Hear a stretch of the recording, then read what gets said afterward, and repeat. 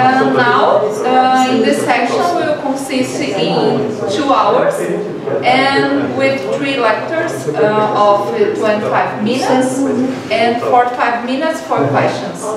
And our speakers will be Professora Renata Pereira de Felipe, Professora Priscila Ferronato e Professora Patrícia Brum. We'll start with Professora Renata Pereira de Felipe, Bachelor in Biological Science from UNESCO, Master and PG in Science from USP. She did her first postdoctorate in Health and Psychological Development at UFSC from Santa Catarina, and her second postdoctorate in Human Health, Being and Behavior at USP. Currently, she's doing her third postdoctorate in child motor development from the perspective of system theory in development and human ethology, also in USP. She is a member of the Ethology Member and Social Interactions Research Group, directed by Professora Patrícia Izars e Priscila Rezende, and volunteer at the Maria Emília Revolucionistas Collective. Renata is a researcher about evolutionary development psychology, evolutionary psychology, and human ethology. Wow, very exhausting. Please. Well, people, be patient with me because I will try to speak English, so I prepare a brief presentation.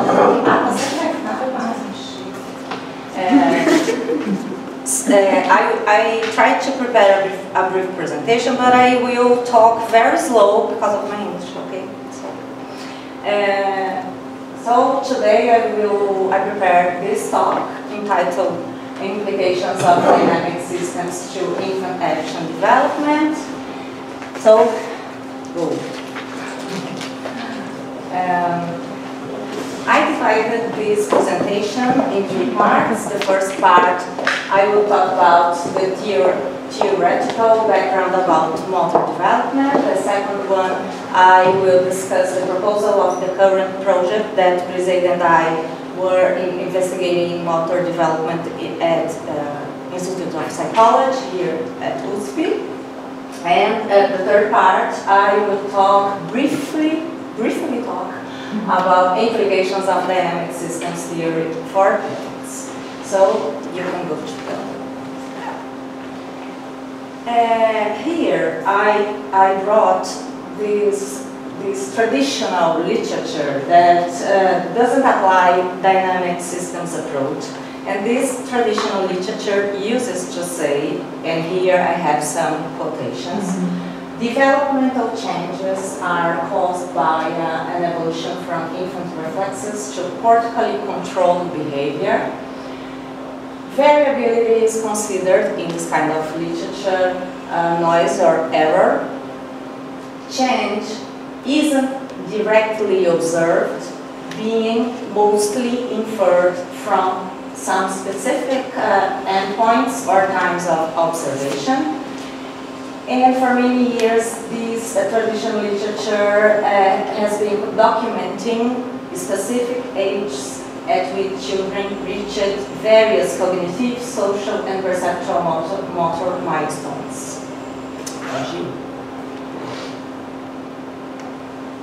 Even current research like this that was published in Neuroscience and Behavioral Reviews in 2018, as a fact, which is not used to apply the embodied cognition vision to motor development, used to say that motor behavior is based on a spontaneous patterned activity, which is a feature of neural tissue. Motor behavior may emerge in the absence of a sensory stimulus. And I retrieved all these sentences from this paper. And motor behavior is a net product in which various neural pathways may mediate a motor action. other hand, we have the DST, or Dynamic Systems Theory view.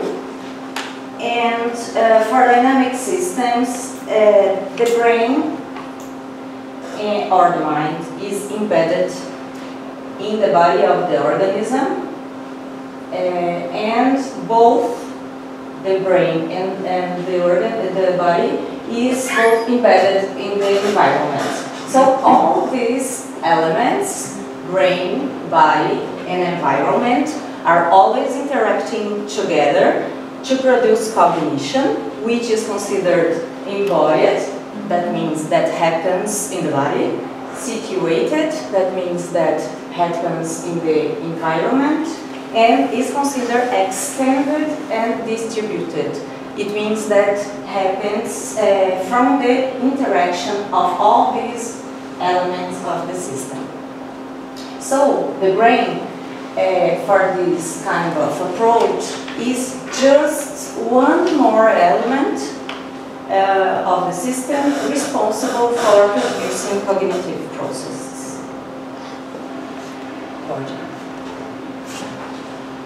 In DST-oriented papers, like this first one, Davids and colleagues says that variability in movement systems is pervasive due to distinct constraints shaping individual behavior. In another paper published by Briseida and other colleagues, they highlight that persistence of variability is important for generalist species that survives in different and changing environments, promoting behavioral flexibility, or in other words, different forms of doings. Lockman said that variability promotes self-generated opportunities for perceptual learning, guiding subsequent motor acts. And Esther Thielen and Daniela Corbetta said that variation is the manifestation of the process of change per se. So I brought all these papers to say that in sports medicine, or people that are studying capuchin monkeys, or people that studies child in humans, they are always highlighting that variability and change is very important, and questions of how the behavior happens, must be done.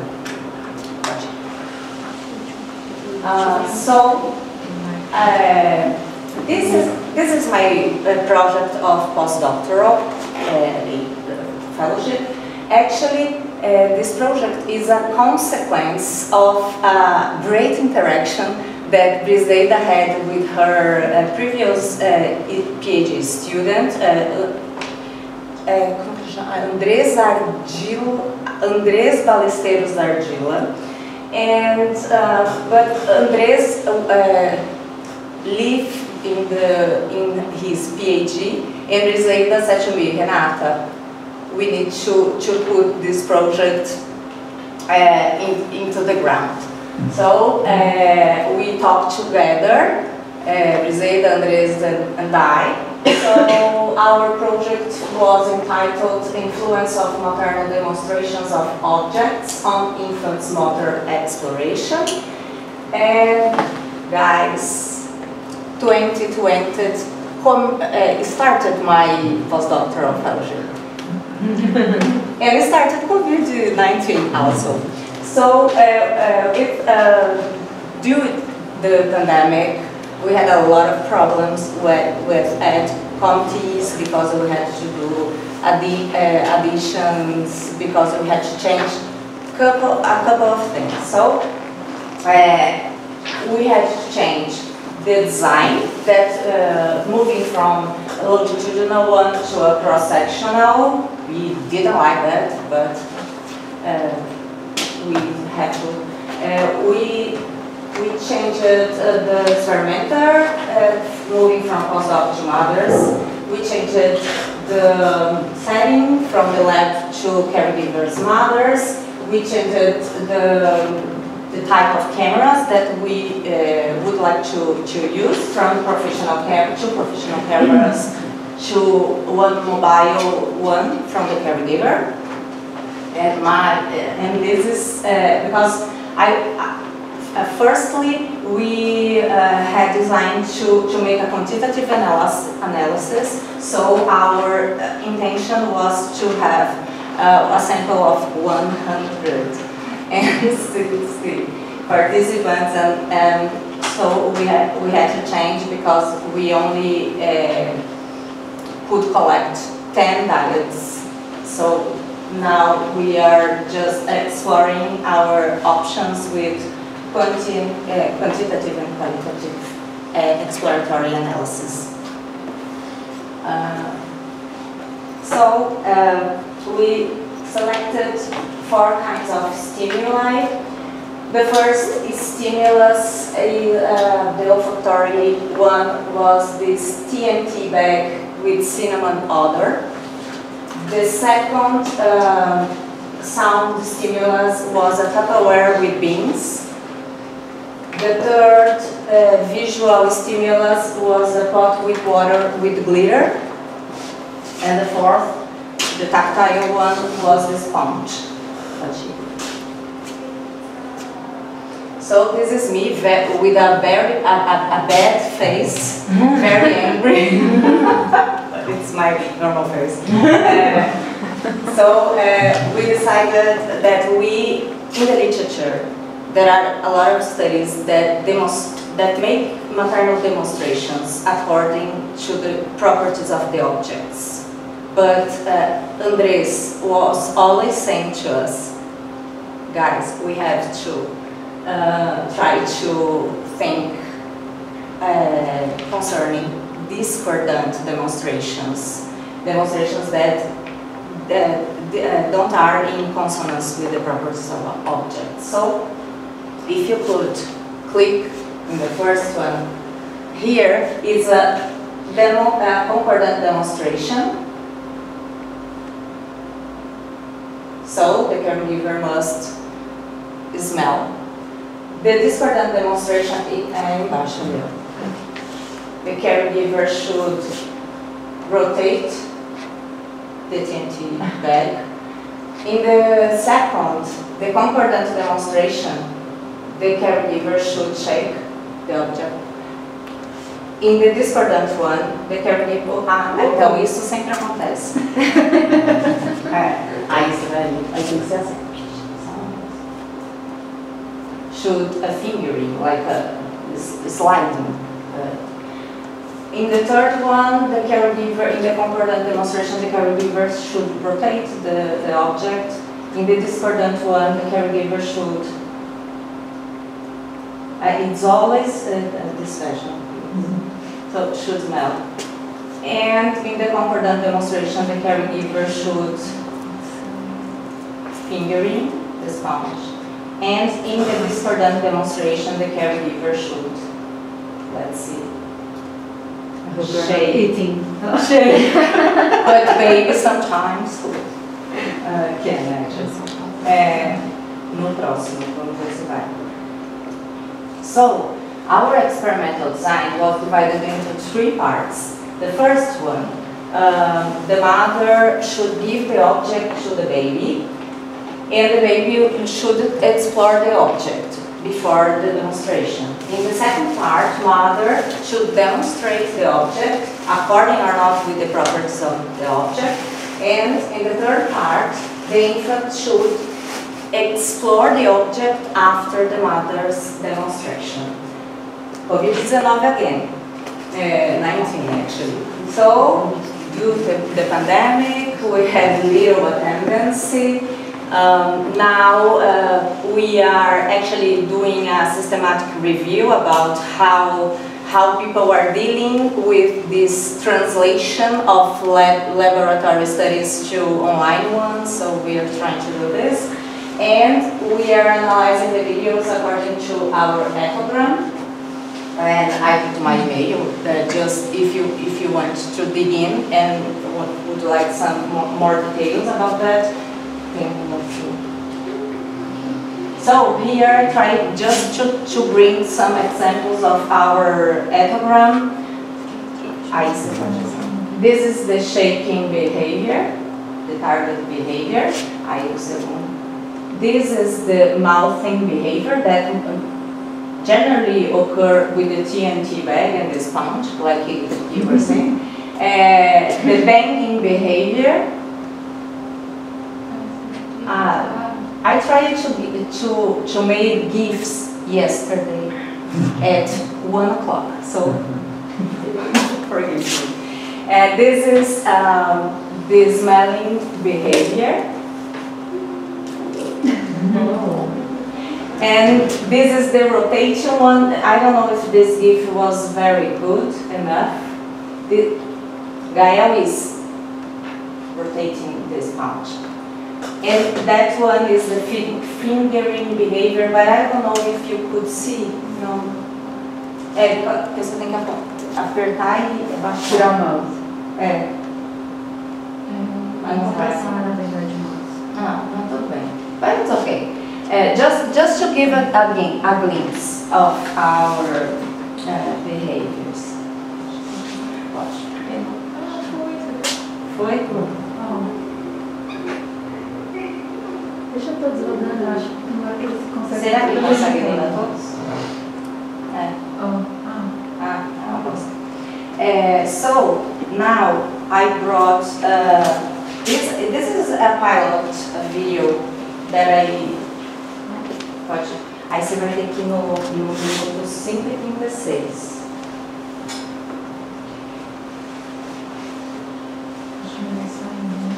Não, tem que fazer assim.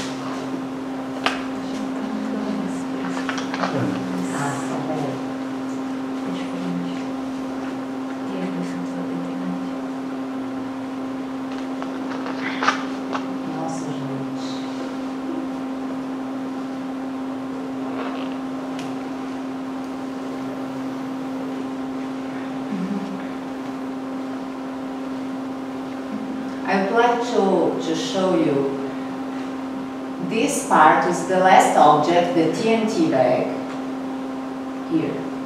So let's see.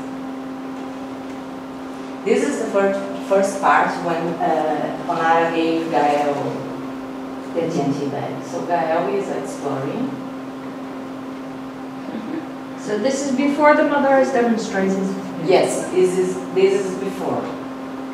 So he's very happy.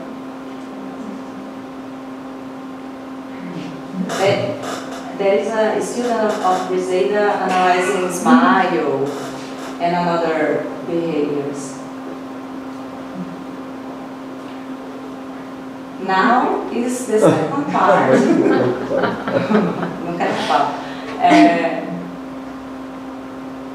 Renata should smell is a concordant situation, demonstration, and should smell 5 times because we como falo cronometrar? The parts should be almost 30 seconds. The first, the second, and the third.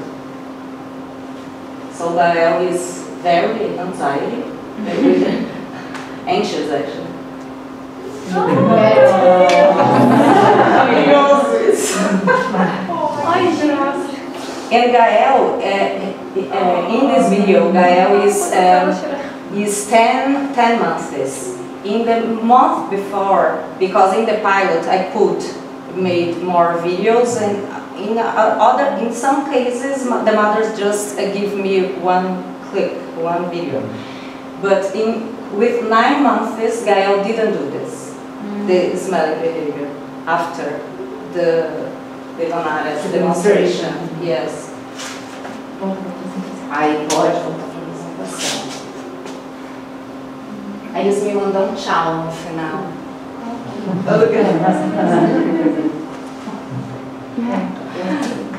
Aqui, ó. Isso.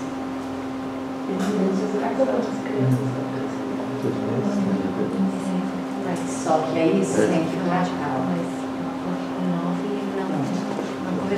So, after doing these demonstrations for you, how can DST or dynamic systems theory can help parents?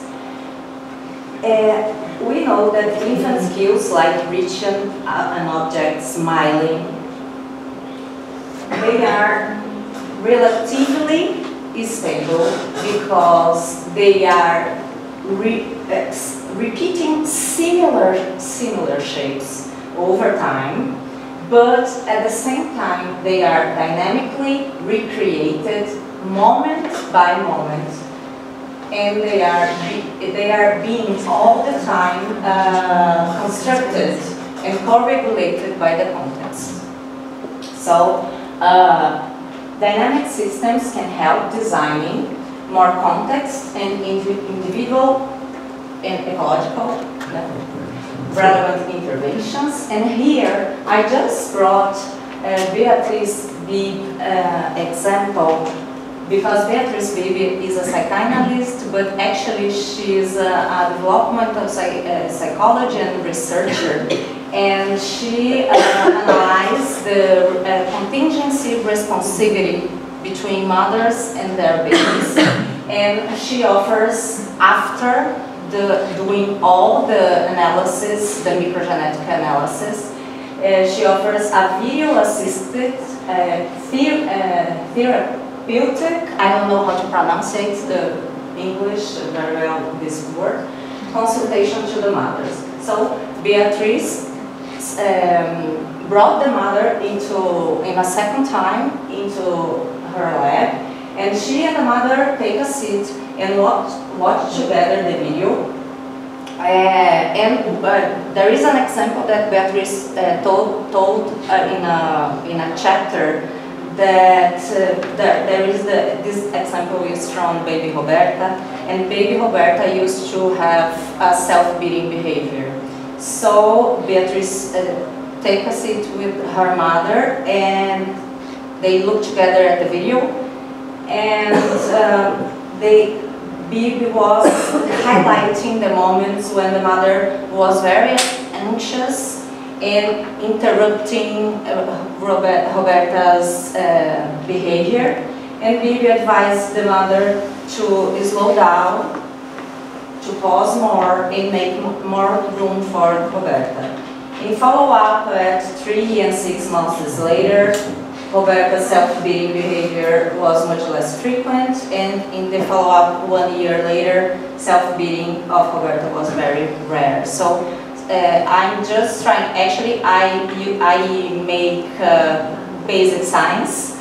I'm not involved with interventions, but I think this theory is very useful because we are considering the context, are very ecological, have ecological validity, so we can make this kind of services. And how my work, that is a work of basic science, could feedback our parents. We decided to make a partial feedback, not individualized like Bibb's individual consultation, but we made an educational video for all families. The information content in the video was retrieved from Renata, Pereira, and Manuel. And we intend in the final, at the end, to make final videos with the main findings of our project. And this is the video that we done.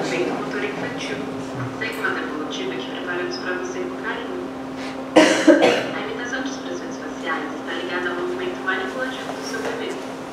Recém-nascidos imitam não apenas para aprender um movimento específico, mas para interagir com quem está à sua volta. Pesquisadores da USP sugerem certas rotinas de estimulação importantes para seu bebê. Manipular um objeto após ter te observado fazendo o mesmo ajuda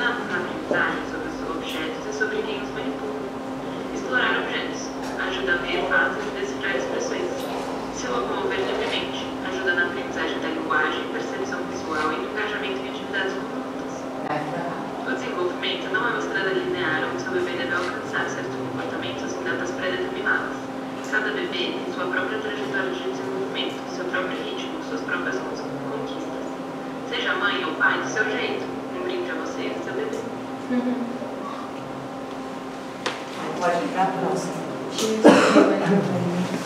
So, the main goal of doing this partial feedback educational video was to raise caregivers' awareness that each baby has its own developmental path, pace, and achievements, and they must be parents in their own terms.